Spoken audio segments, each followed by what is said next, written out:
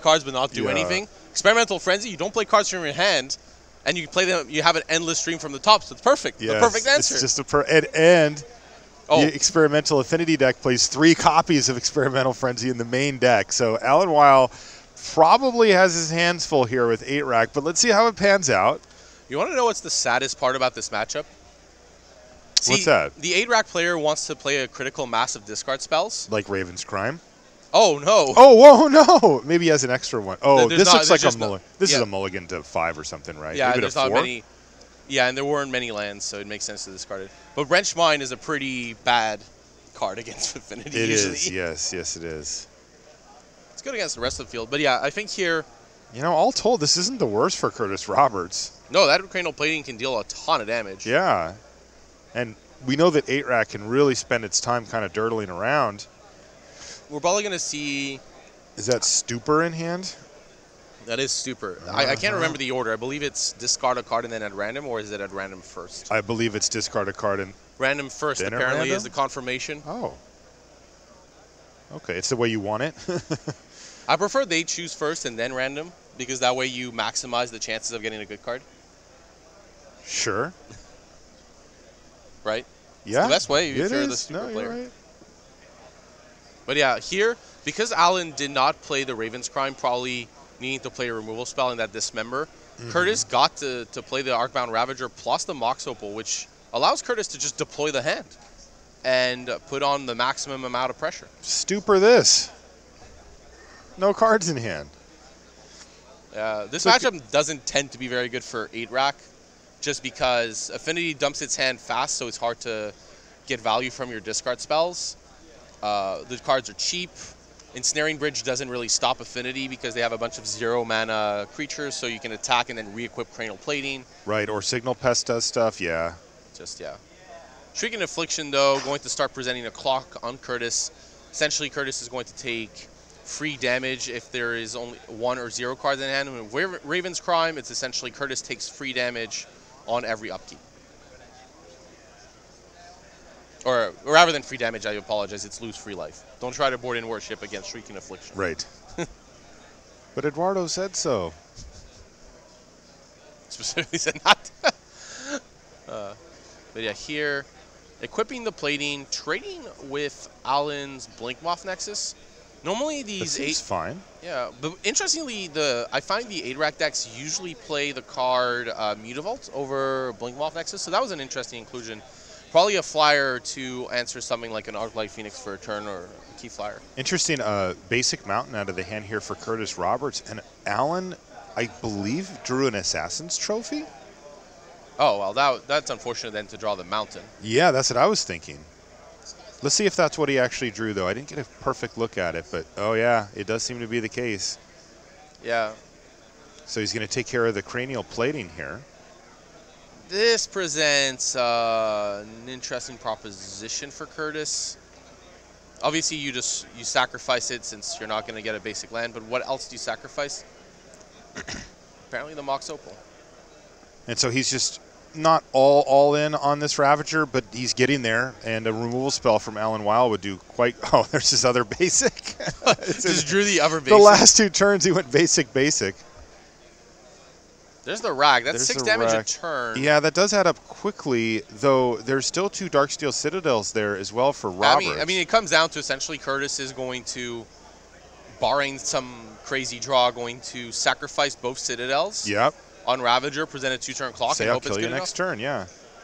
Wait, whoa, sorry, what? Frogmite? Whoa, what happened? Frogmite? I guess he's glad he kept those Citadels around. Wait, it's not 2002, is it? I don't think so. It might be. Frogmite. Yeah. I'm a bit surprised that Curtis didn't sacrifice a Citadel here, just to present 1 more damage. But yeah, here takes it down. Wow. All right, Frogmite for the win, although it didn't actually attack or block at any point. Here it's always Arcbound Ravager for the win. That ended up being fairly close, though, yes. Right? I mean, that was not... This is an easy Ravager since this hand does almost nothing without it. Right. Plays a couple of underpowered creatures, a land off the top for Curtis Roberts as well, so his draw... Underpowered creatures. This is free damage on turn 2. Okay. By free creatures. Okay. 1 powered creatures. I feel like Alan can deal with it. but we'll see. There's a lot of cards that are not exactly at their best against Affinity in Alan's deck, in Liliana of the Veil and Wrench Mine. But you get to sideboard in some Collective Brutalities, Bio Blights, Fulminator Mages, and Bantu's Last Reckoning. Chat points out, by the way, that cards like Frogmite might be better in this particular Frenzy build because they are more free cards off the top of the library. Right. You just want to play, you want to make sure you can play your cards as quickly as possible.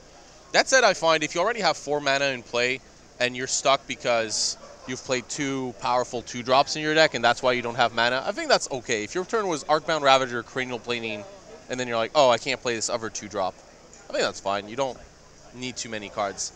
I don't think Frogmite's actually that bad in Affinity anyways, honestly. It's just a nice, like, it's just a nice free creature, but a little later down the line. That looks like a Master Invention, I believe, in Curtis's hand. Okay. I'm trying to find what that invention is. My invention game isn't quite on fire. So what it looks like, I might be incorrect, but that's Bio Blight. Yes, it is. As long as we don't activate the second Blink Bomb Nexus, it's fine. Right, let's just keep that one at home. Yeah. We did see Ornithopter, the best invention. Super Ornithopter. Yeah, Alan's hand Masterpiece. Is just more removal spells. There's certainly nothing wrong with that, though.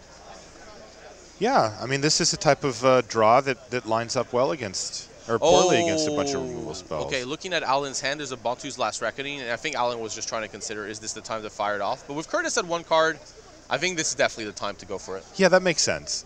So Bantu's Last Reckoning is going to sweep the board and leave just the Blinkmoth Nexus back as an attacker. But with Alan at a cool 15 life, he's looking good here. Yeah, as long as Alan finds actually anything. Fret, removal. Well, he's got 4 or 5 spells in his hand apparently, so not bad. Ooh, what is this? A Ravager? No, it's a Steel Overseer.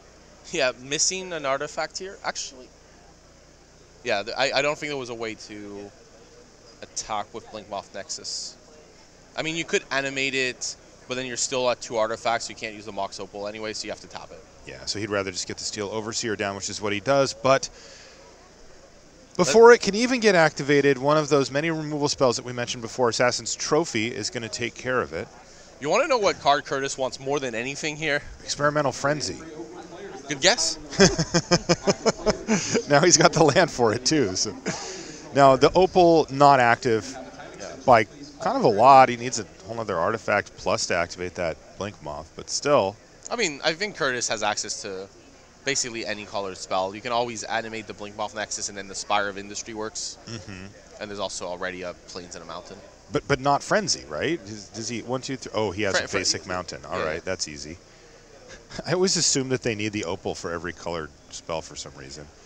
At any rate, in goes the whole entire team, which is a Blinkmoth Nexus this time. Go team. Yeah. Go team Nexus. Ooh, how about this? Ancient Stirrings off the top of the library. Perhaps we'll find Alan Weil one of his win conditions and get that ball rolling. Another deck with Stirrings. He found an Ensnaring Bridge, Eduardo. Yeah, Looks pretty bad here, although whatever, if the situation is I'm going to take 1 damage a turn, he's probably fine by that anyway. Yeah, Ensnaring Bridge is not the most efficient card against Affinity, but that said, Alan has access to a lot of cards in, you know, Assassin's Trophy, Maelstrom Pulse, ways to deal with Cranial Plating, since that would be the biggest risk. Having a 0-power creature get in and then equip an instant speed. Curtis not playing the card from hand is interesting, so I wonder what kind of instant speed interaction it is. Yeah. Alan's hand has a Death Shadow. What? Yes. Tech against aggro. Rack Shadow? I don't even know where we are. Shadow Rack? Shadow Bridge. He has Ensnaring Bridge and Death Shadow? What is happening? What?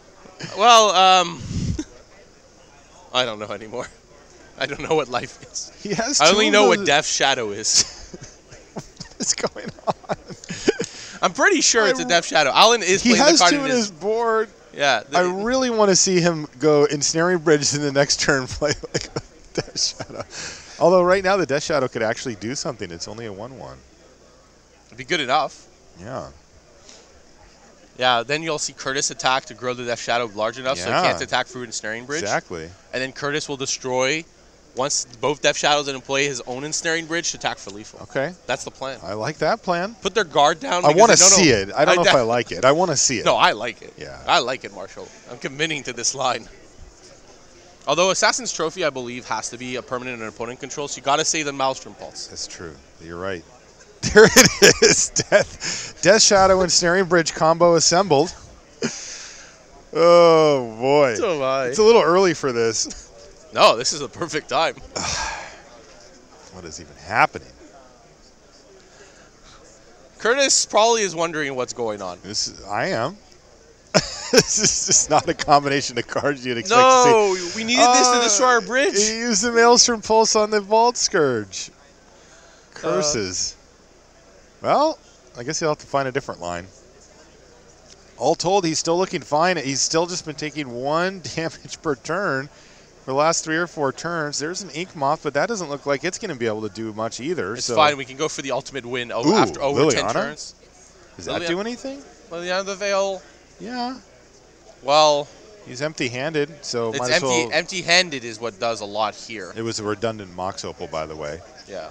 But yeah, the empty-handed is the part that's very important here. Because now he's taking no damage, nor is Liliana getting attacked. Yeah, that's exactly This is actually kind of a remarkable number of permanents for Affinity to have out that aren't creatures. He's now got 7 lands on the battlefield somehow.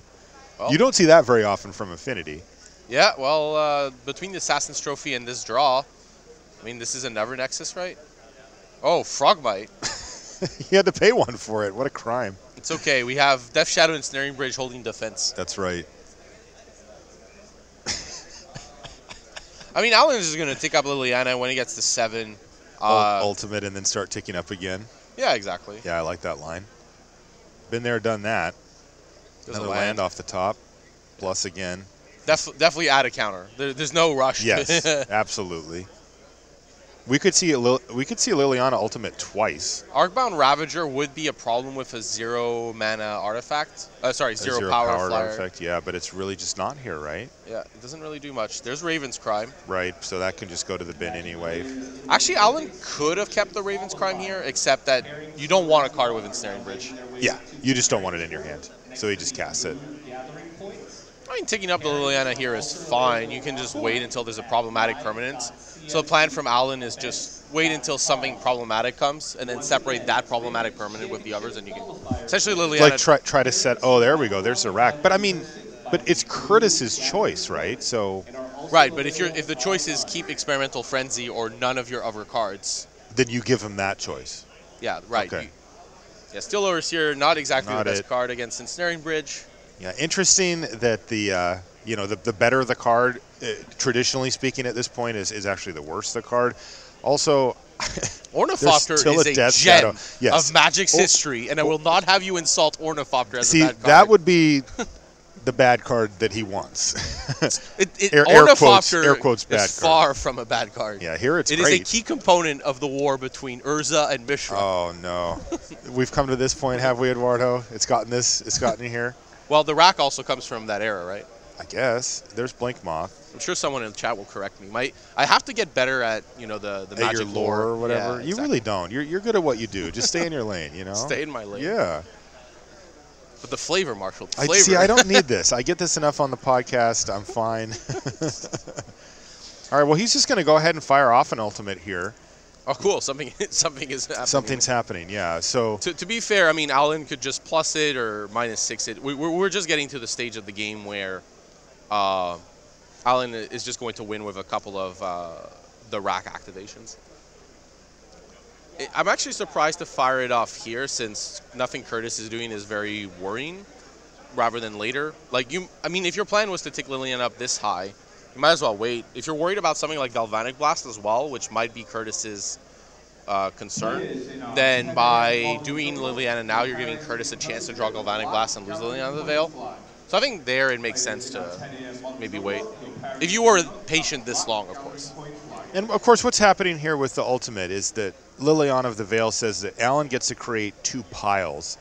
Curtis will choose one. That one's going to get sacrificed, put into his graveyard, and he'll get to keep the rest. Now, that's pretty good here. I mean, honestly, like Curtis, he's going to lose some number of problematic permanents from Alan's side. The lands are kind of whatever at this point. The only card I care about really is that Arcbound Ravager, right? Like that's a thing that could lead to you losing. Yeah. Honestly, well, Arcbound Ravager, the way I would structure this pile is all the multicolored sources on one side and all the other cards on the other. Okay. Well, something like that. He's given him kind of a mix here. He has the Arcbound Ravager, plus he also has the access to the Spire of Industries down there. Oh, there's a Blinkmoth Nexus as well on Alan's side. So now that's an additional point of damage since there's no flyer on Curtis's side until that Vault Scourge comes into play.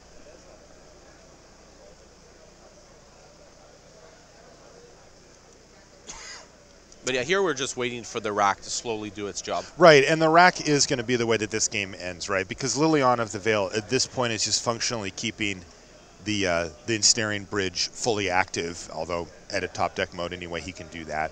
Yeah, if Alan draws a card that for some reason he just couldn't, or doesn't want to rather than couldn't, I believe. Right. Oh, Shriek of Affliction. Okay. The clock doubled, so we're done in 2 turns. So yeah, at this point, we're 6 and then 6. We're probably just looking at a game free here. Yep. This is actually kind of cool. Like the Death Shadow is still kind of funny, but the rest of it was really sweet. Ensnaring Bridge Death Shadow. Yeah. Yeah. That was a nice combo. The 1-2 punch, you can't recover from that. So game number 3 incoming. Wow, Curtis mulliganed a lot in this match. There was a mulligan to 6 last game. It seemed like a mulligan to 5 in game 1. Curtis has, draw 5 again. Curtis has not had the best draws. Mulliganing against the rack is also super painful. Totally. Just gets them right to where they want to be anyway. Although the only good news, of course, is that it does brick some of the spells. Like, he's going to need to cast a Wrench Mine just to get it out of his hand at some point, and it's not actually going to have an effect on the game. But I think Wrench Mine is the one card you get rid of quickly. Yes. That's the 4 of you lose from your deck when sideboarding. No, he has one in his hand. Wait, he has a Wrench Mine? No, that must be a Shrieking Affliction, right? No, there is one. You're right. Yeah. But why? Target opponent discards a card. I don't know. I'll admit I'm a little surprised. I would not keep that in either, but... I mean, Raven's Crime does the same job. Right. But it's half the cost and has... I don't know. To be fair, I guess the artifact clauses that come into play often. You mean normally, or...? Yeah, I mean... Against Affinity, I think it might come into play kind of often. Yeah, slightly. Okay. So my view is... Give it to me. Tell me. My view is Alan's going to cast the Bantu's Last Reckoning and deal with this nonsense. But probably you should not keep Wrench Mine against Affinity from 8 rack. Right. That just seems like a thing. All right, well... Right now, though, Alan Weil has to be pretty excited about the way that this one's played out because he's got the rack and a relatively empty board. So we are in time walk. Yeah, that needs to be tapped. And it looks like the judge came in and do it. Remember, Bantu's Last Reckoning prevents your lands from untapping the next turn, so he will not be able to do anything here. It's tough. You see that all the time. All the time. Doubled the clock. Draw a land. Double trouble? Yeah. We're going to poison Alan out. Alan does have he has a Fulminator to help stem the bleeding here. Yes. See, that's why we have Inkmoth Nexus, to not grow the Death Shadow from Alan. There you go. So Fulminator Mage is going to need to get activated here. He's going to need to take out one of these threats. Now, the problem with it is that with any free creature or land, Curtis Roberts would be able to fire up both of those Blinkball Nexus again. is really important. That here. was a nice draw. Yeah. Raven's Crime away, your Springleaf Drum, and then I guess he just needs to get the Wrench Mine out of his hand. No. There's no point? No, I mean, there's no card from Curtis. Here what you do is you activate Blinkmoth Nexus. Oh, actually, Blinkmoth Nexus was just played. You could activate it here and trade. The other thing you can do a little later down the line was activated, and then pump it. Yeah, and it would survive, so you couldn't activate it again though because it has the counter. I see. So it would survive, but once you activate it again, it would be over. And look at that. The hand gets extended after the second the rack hits the battlefield. And Alan Weil has beaten Experimental Affinity. A tough matchup, though I will say it seemed to be skewed by heavy mulligans from Curtis. Yeah, Curtis mulligan to 5, 6, and 5. Ugh! Against a deck that specifically wants to discard your hands. Yeah, that is a rough one for You're him. basically giving them free spells by mulligan. I mean, the hands must have been really bad because when you play against, once you know you're against 8-rack, your mulligan decisions become a lot looser. Yeah. All right. Well, we've got a commercial break. When we come back, though, Reed and Maria will be back in the booth here. We'll see you after that.